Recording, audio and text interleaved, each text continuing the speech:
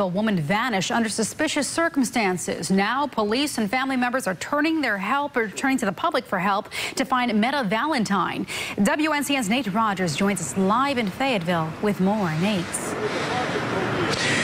Where is Meta Valentine, a mother of three, church member, church choir director, and loved one to so many? It's the question many are asking, family members growing very frustrated because there have been very few leads in this case, and police saying a key suspect has now left the area. I have no feelings that she's gone. She may be hurt. Meta Valentine was reported missing after not showing up for Wednesday night Bible study. Loved ones say the 44-year-old spent most of her time at church. Her pastor says she became very fearful before vanishing. She would go home a different way from when she normally go home.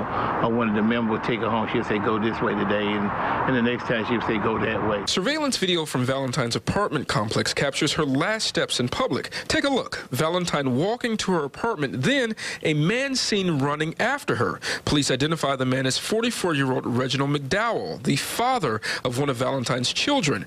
Court records indicate McDowell was convicted of kidnapping Valentine in 1999. This time she got away. McDowell was sentenced to 15 years in prison and released in 2011. I think we all know and feel that there may be some connection to that, but that previous conviction can't be used in a case against him now. Even though the surveillance video, why not an arrest with the surveillance video?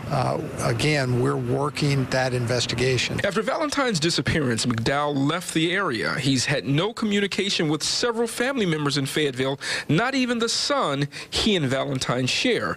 Before leaving, McDowell denied having anything to do with the case. He came to me like, no, I didn't do this, or I don't want you to think it's like that. He has left the area, but we know where he is.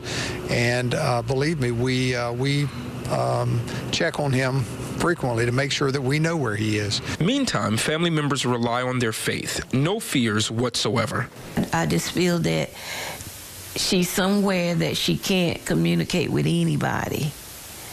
And that's what it is. I don't have the fear.